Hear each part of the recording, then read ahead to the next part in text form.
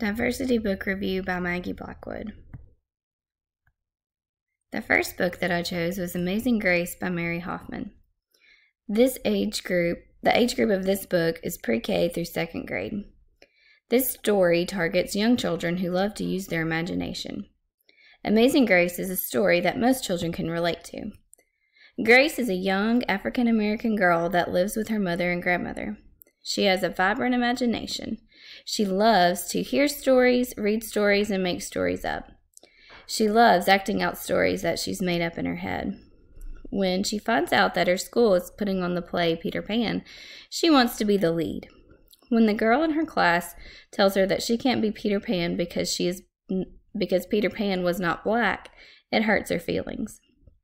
Her grandmother and mother remind her that she can be anything that she sets her mind to, no matter her gender or skin color. She practices hard for the tryouts for the lead, and her classmates chose her to be Peter Pan because she was the best. Grace learns to believe that when she believes in herself, she can do anything that she sets her mind to. An activity that one can do with their classroom would be a directed drawing of Grace, and then after the drawing that they could put a writing piece with it to write about what they have learned from Grace. The second book that I chose was Last Stop on Market Street by Matt de la Pena. The age group of this book is pre-K through 1st grade.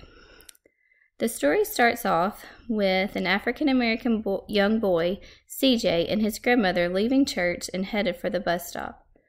On the way to the bus stop, CJ sees his friend in a car, and he asks his grandmother why they can't have a car so they don't have to take the bus.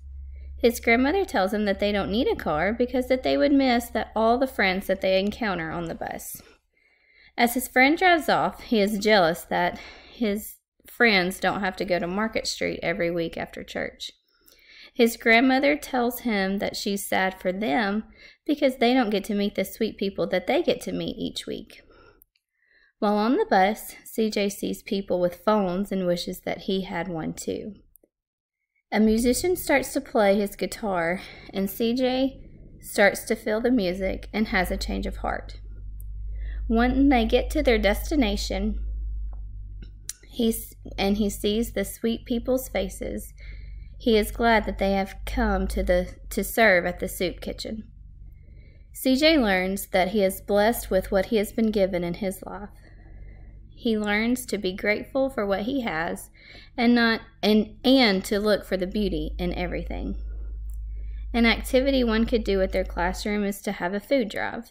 And once all the food was collected, they could take a field trip to a food bank and serve or deliver the items.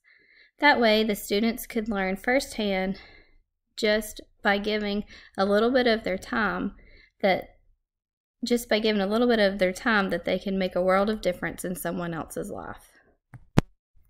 The third book that I chose was Leo the Late Bloomer by Robert Krause. The age group of this book is pre-K through 1st grade.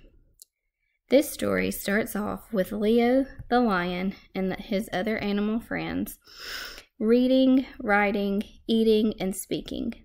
Leo's friends are good at everything that they do, but Leo cannot do any of the things that they can the correct way. Leo's father is concerned about Leo, but his mother assures him that Leo is just a late bloomer and that he will do the things that his friends can do in his own time. Leo's father waits all year for him to bloom. Finally, one day, Leo started to read, write, eat without making a mess, draw, and speak clearly. At the end of the story, Leo, his parents, and his friends are proud of him and all the progress that he has made.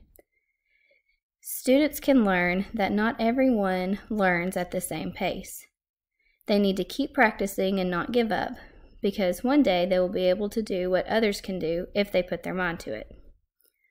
One activity that a teacher can do with their class would be to create a flower, and with each petal have the students write something that they can do.